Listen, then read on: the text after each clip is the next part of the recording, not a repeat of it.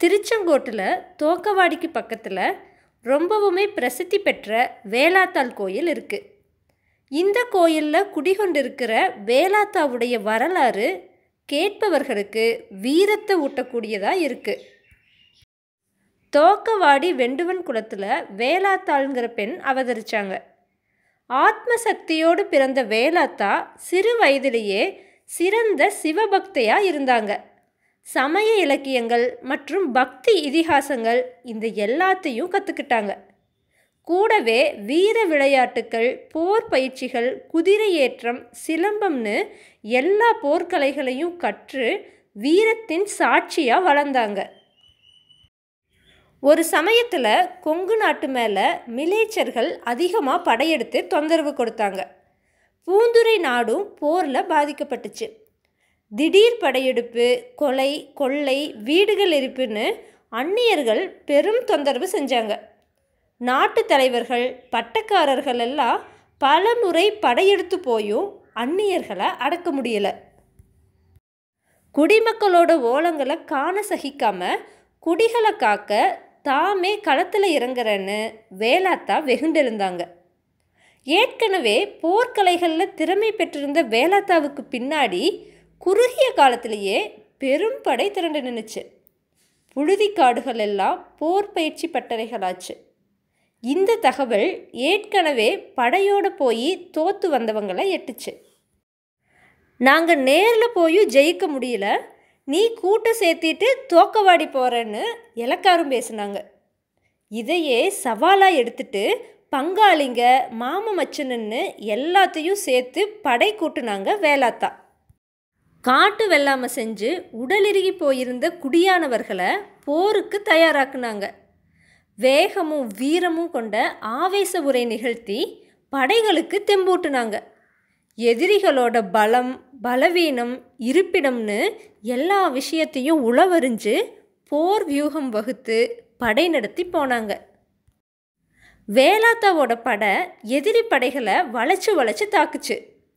வேலாத்தாவோட வியூகம் போர்க்களத்தில் நல்லா வேலை செஞ்சுது. கடைசியாக வேலாத்தாவோட வீச்சுக்கு எதிரி படைத்தலைவனோட தலை உருண்டுச்சு. எதிரி படைகள் எல்லாம் சிதறி ஓடுச்சு. சாதிக்க முடியாத செயலை வேலாத்தா குடியானவர் படை கொண்டு சாதிச்சு காட்டினாங்க.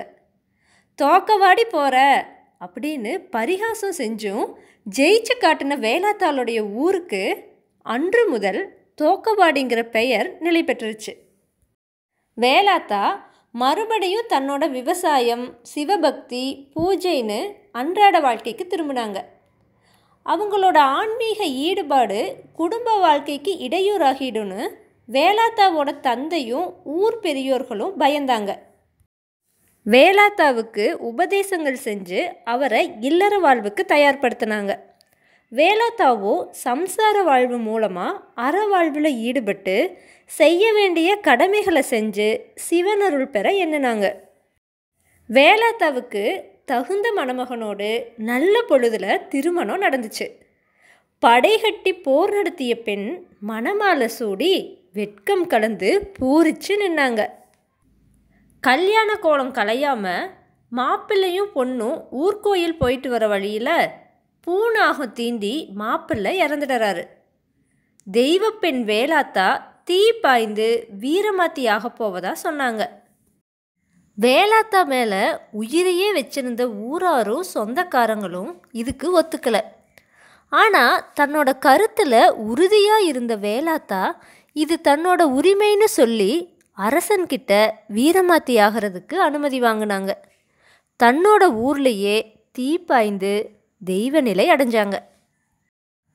அந்த இடத்துல வேலாத்தாவோட பரம்பரையினர் கோயில் கட்டி வேலாத்தாவை வணங்கி வராங்க.